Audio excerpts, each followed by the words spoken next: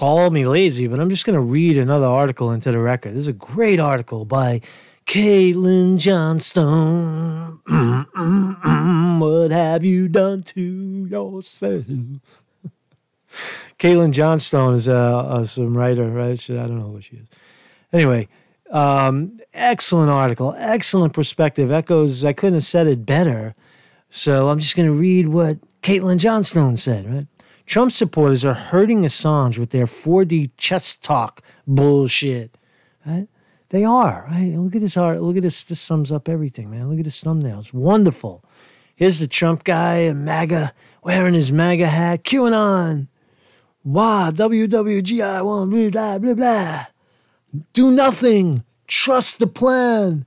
Cop says, sounds good, right? That's what you guys are all about, right? You trust in the plan? So here we go.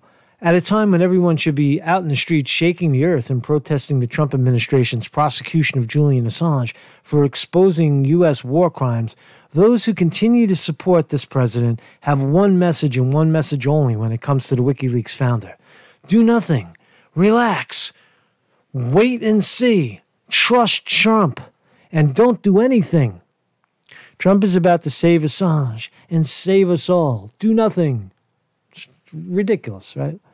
But that's what's going on. I mean, I get the same. You guys are the commenters that come in and comment. Same thing.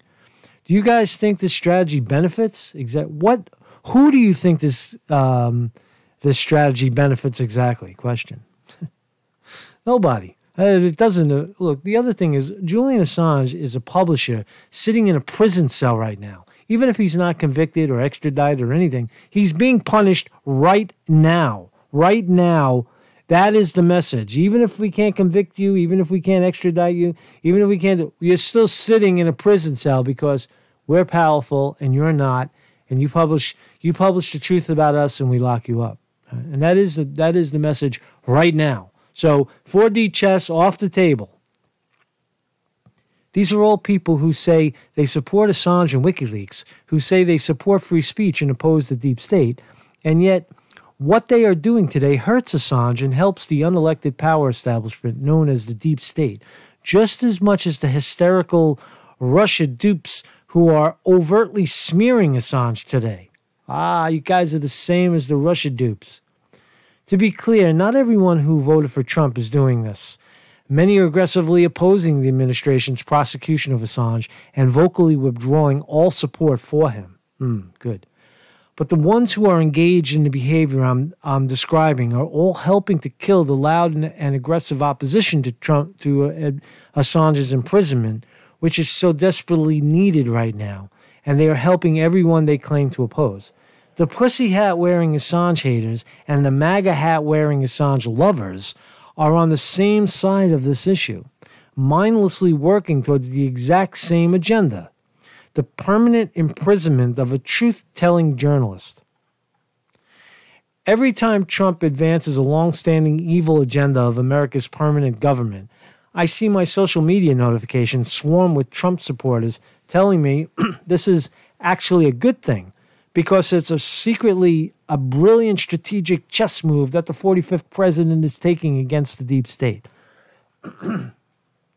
I covered the QAnon killer. You could see how this kind of thinking leads to one in the case of the QAnon killer, the Anthony Camillo, who shot the Gambino crime family boss dead and had a Q on his hand. Same story, right? You see where the thinking leads. Right? When I say this, this happens every time, I'm not being hyperbolic to make a point. I mean, it happens every single time without a single solitary exception. Always. It's been my experience too. Whenever Trump does something stupid, the QAnon team comes in to save the day. No. It's 4D chess. Trust the plan. Right? It's been my experience as well, right? on this board. It happens with such clockwork reliability that I preemptively address it in an article I wrote when Assange was arrested, saying, I'm going to have zero tolerance policy for QAnon cultists who try to tell me this is actually 5D chess by Trump to overthrow the deep state. Stay out of my comments. Stay out of my social media notifications. Stay the hell away from me and please rethink your worldview, unquote. It's pretty, those are fighting words right there, Caitlin Johnson. I said this because I knew it was coming, and indeed it did. All sorts of theories have been concocted since Assange's arrest, which people cite as proof that Trump is actually protecting Assange with his administration's indictment and extradition request, instead of working to imprison a journalist for exposing U.S. war crimes, which is actually what's happening. Remember, a human being is sitting in jail right now. Stop with, it's good for him, it's good for the country. Stop it. You're hurting us, you're hurting him, you're hurting yourself. They tell me that Trump is bringing Assange to America for trial because he can only pardon him after he's been convicted. This is false. As a U.S. president can pardon anyone at any time of any crime against the United States without having been convicted and without having even been charged. After leaving office, Richard Nixon was issued a full pardon by the president, by Gerald Ford, blah, blah, blah, right? So Nixon had never been charged with anything. If Trump were going to pardon Assange, he could have done it at any time since taking office. Instead of issuing a warrant for his arrest in December 2017 and executing it on Thursday after a series of international legal manipulations, a pardon is not part of the plans. So there you go. Another common belief I keep encountering is that Trump is bringing Assange to America to get him to testify about his source for the 2016 Democratic Party emails in exchange for a pardon, thereby revealing the truth about Russiagate's origins and bringing down Clinton and Obama. This is false. It's not entirely false, but I get that. Everyone who knows anything about Assange, including the Trump administration, knows that he will never, ever reveal a source under any circumstances whatsoever. Well, that's not entirely true either. It would be a cardinal journalistic sin, a violation of every promise WikiLeaks has ever made, and a betrayal of his entire life's work. I don't agree with that. But more importantly, imprisoning a journalist and threatening him with a heavy sentence to coerce him into giving up information against his will is evil. If you believe your president is doing that, the last thing you should be doing is cheering him on. All right, so Assange could, Trump could think in his sick mind that he's going to bring Assange to U.S. soil and then try to coerce him into a 2016 confession. That could be what Trump is doing. Trump believes that. And they're going to torture him, and he believes it. So it's not unrealistic to think that that's what Trump wants to do. But it's still a preposterous idea to prosecute a man for your own political gain. Right? That's evil. It's fucking evil. No matter how you slice that, that's evil. But that is what Trump is doing. Trump is pursuing the imprisonment of a journalist for exposing U.S. crimes, so that he can scare off future leak publishers and set a legal precedence for their prosecution. Absolutely. Absolutely, that's what he's doing. I've been engaging people in debates on this subject online, so I can understand their arguments well enough to address them. And what I've learned is that they don't really have any. Those who believe Trump is actually secretly helping Assange and helping the American people by prosecuting a journalist have no basis for their belief other than the pure faith that Trump is good. Therefore, anything he does must be good. It is the exact mirror image of Russiagate hysterics, and it benefits the exact corrupt establishment. Wow, damn straight.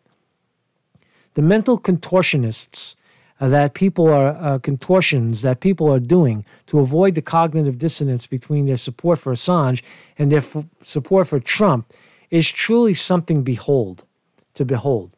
For the last 24 hours, QAnon adherents have been telling me that Assange holding a Gore Vidal book when arrested is an undeniable signal that he is coordinating with the Trump campaign to bring down the deep state, and that I am crazy for being unable to see it. turns out that it was actually a book that Assange wanted to read while he was waiting to be processed at the courthouse, which makes sense since Fidel's history of the national security state covers a subject that Assange has devoted his entire life to. QAnon is such a brilliant propaganda construct. Absolutely. It's one of the most brilliant of our time. With some cryptic posts on an anonymous message board, whoever is behind the PSYOP has succeeded in manipulating a vocal and passionate section of Trump's base into applauding every single step he takes in advancing the dystopia agendas of his predecessors as a brilliant 4D chess move against the establishment. I've been told that his bombing of Syria actually took out an Iranian nuclear base. That he's helped to free the Venezuelan people without harming anyone. That he's fighting the deep state in Iran. That his dangerous escalation against Russia are just a show because him and Putin are working together. A comical overlap of the Russiagate crowd. And last year, they were telling me that Assange isn't in the embassy at all because Trump had already covertly rescued him and pardoned him. You remember that? I remember that. There are people who honestly believe that there is a revolution against the establishment underway, which is being led by a plucky alliance between the President of the United States, the Prime Minister of Israel, and the Crown Prince of Saudi Arabia. It's getting that bad. QAnon followers make up a majority of Trump's base, but the insanity of the QAnon psyop bleeds into the greater MAGA crowd and helps normalize the kind of thinking which leads people to conclude that a brilliant prosecution of a journalist for telling a blatant prosecution of a journalist for telling the truth about the U.S. political construction is actually a strategic maneuver against the establishment. The enthusiastic promotion of this narrative has an undeniable, pernicious, chilling effect on opposition to Assange's wrongful imprisonment, which should be an issue upon which the right and the true left agree. I've never pushed away Trump supporters because I believe isolating into ideological echo chambers makes the left impotent and stupid. And many of them have followed me since I started this gig. All right, so the rhetoric is, Assange could have been pardoned already long ago, if not by Obama, then by Trump. There is no excuse whatsoever for this to have happened already, let alone for Assange to be behind bars at the behest of this administration. Stop saying wait and see. We've already seen. The time to protest is now. Get your foot off the brakes and aggressively demand that your president cease doing what he is doing. Make it an election issue. Trump can't afford to lose his base. But if you keep saying wait and see, the narrative manipulators will keep moving back the line you've sworn you'll never let him cross until before you know it, you've got another 4 years of another Bush Obama while Assange remains locked in a cage. Don't let him do this to you. Use your power now. Wow, what a great article, right? So QAnon people, Trump people, you're being duped, right? You're being duped. You're getting your ass handed to you. Trump is in bed with he is the deep state now. He's there. Look at Venezuela. Look at Syria. Look around you. Look what's going on. Look at his silence on the yellow vests in France. Look at what's going on, right? You know, look, I'm at the end of my rope with it as well. I'll be honest with you. Everybody, anything anti-Trump, I'm unsubscribing. Conti, you don't know what you're talking about. No, you don't know what you're talking about. Wake up, smell the coffee, stop putting your bullshit comments, and just try to understand that when you've gotten fucked, basically. Just accept it, right? Let it pass and try to transcend it.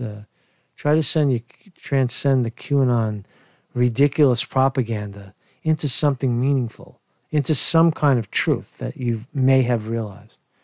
Marcus Conte reporting.